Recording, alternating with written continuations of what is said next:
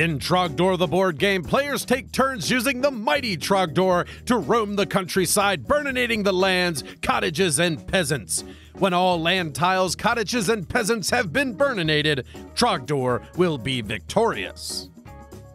Players start the game with a Keeper of Trogdor card, which grants you a special ability and a sense of belonging, and one item card that'll give you a special ability that must be recharged after every use. On your turn, you'll start by drawing a card, giving you a 2-card hand. Action cards tell you how many action points you can spend, and also a special ability just for this turn. You can spend your action points to move Trogdor to an adjacent land space. And of course, you can chomp a peasant. This will heal Trogdor. Trogdor can also hide in the mountain spaces to protect himself from the knight and archer attacks. And he can use the tunnel systems to travel quickly across the countryside. And of course, Trogdor can burninate. You can burninate the land tile you're standing on, or you can burninate a cottage if all the surrounding lands have been burninated. And you can burninate a peasant. When this happens, the peasant will run amok, burninating every land tile, cottage, and other peasant he comes in contact with. After your turn is over, you draw a movement card, which will populate the board with peasants, and then you'll move all the peasants. Peasants can potentially repair burninated lands. Then you'll have to move the knights and the archer. The knights will deal damage to Trogdor if they move into his space, while the archers can deal damage with volleys of arrows that fly from afar. If your Trogometer is ever emptied, you'll lose the game. But if you burninate every last land, cottage, and peasant throughout the countryside, you'll go down in history as the greatest keeper of Trogdor that ever walked the land. Now, this is a game that I never thought would be made in a million years. I used to watch the old Homestar Runner and Strong Bad comics way back when, but I don't remember anything about them. It's been so long now that I don't remember anything that happened. I remember the characters, and that's about it. So when I'm playing this game, there are a couple of jokes that kind of fly over my head, but I just kind of blow by them because the theme of the game being a dragon destroying everything really kind of trumps that. So I find it to be a pleasurable, fun experience of a cartoon game in a sense, and I don't have to have that extreme familiarity with the theme to enjoy it. I don't think anybody really would. As far as the components go, they're awesome. I mean, I got this deluxe version that has the miniatures and stuff in it. When I got it at Gen Con, I had no idea that I was getting the deluxe version. I just bought it and it was like, wow, I got the miniatures version. The other one that would be the standard version comes with wooden meeples that are representations of all of those different things, but it still looks awesome, despite that they're not plastic miniatures. So you're going to get a great production here with either direction that you go. Artwork is great. The tiles look cool. The cards are fun. Even the jokes that I don't get, like, I just kind of forget about them. So going into gameplay, it's a cooperative game, says it on the box, but it's really a solo game.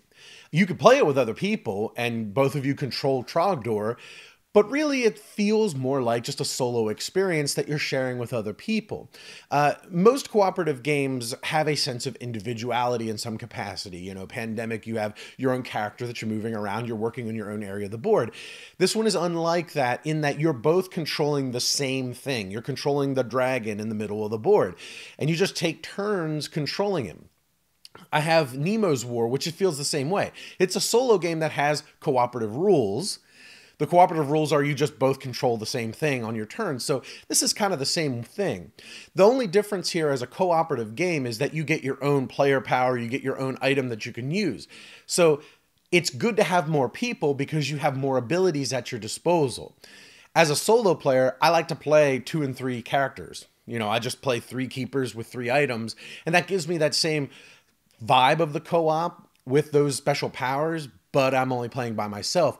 But other than that, really, I don't feel like there's a lot of discussion of what to do next because the strategy is kind of low, and that's even with a solo game. Essentially, this is a territory control game, if you think about it. You're trying to control different territories by burning and destroying them. You controlling them is you burning them. And the opponent, which is the game, is trying to run around and repair those things, and the knights can repair the cottages. And all of this stuff is kind of done randomly. When the peasants and the knights move, it's random where they go and what happens. It's random where they're going to show up and where they're going to deal damage to you. So there's not a whole lot of defensive strategies that you can employ in this game to say, okay, yeah, I'm going to watch out for the knights and move over here. The only thing you can really do is go into the mountains and hide where you can't be damaged. And then you might have some player powers maybe that kind of protect you a little bit, but essentially it's random whether you're going to get hit, whether you're going to get things repaired or whatever. So you're just trying to constantly deal with the random elements that the game is throwing at you. I guess really the biggest piece of strategy that I can come up with in the game is the really difficult choice of chomping or burning a peasant. If you chomp a peasant, you heal damage. If you burn a peasant, you kill them and they're out of the game. Now, if you burn a peasant, they're going to burn all kinds of land tiles for you. They're doing like a third of your job for you by running around. And if they catch another one of the peasants and then they go crazy, that could be like half the board that you just burned doing your job for you. But those peasants go out of the game, and peasants are your health, because when you chomp them, they go on the board as your health. When they get spawned from those cards at the end of the round, they go on the board from your health. So the more peasants you burn, the less health Trogdor has in the game for himself. So even though they're doing your job for you, you're really just hurting yourself overall in a sense. So there is a choice there. How many peasants am I going to burn? How many peasants am I going to eat? You got to make sure you're eating constantly. So yeah, there is some strategy to the game, but that strategy is very surface level and it's the same in every single game. And I guess that goes into replayability. The game really is the same every time you play. Of course, you have like random board layouts. You have board layouts from the book that you can set up. You got the different keeper powers, different item powers. So there's a little bit of variety in there per game. But really, it's the same game every single time. So you're not going to be sitting down and playing this game every night for the next 6 months because it's the greatest game ever. It's a beer and pretzels game. You're going to sit down with your friends on a Friday evening after you had a few drinks and some dinner and just kind of having a simple little fun game that you don't have to think too hard about. But all that said, I gotta say the experience is really fun. It's a fun game to play. The theme is great. It's fun to go around and burn peasants. The most fun is burning the peasants, watching them run across the board, burning everything in their path. That's just super cool to watch it happen.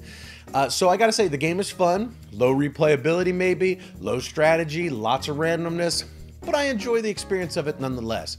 So Trogdor, I like it.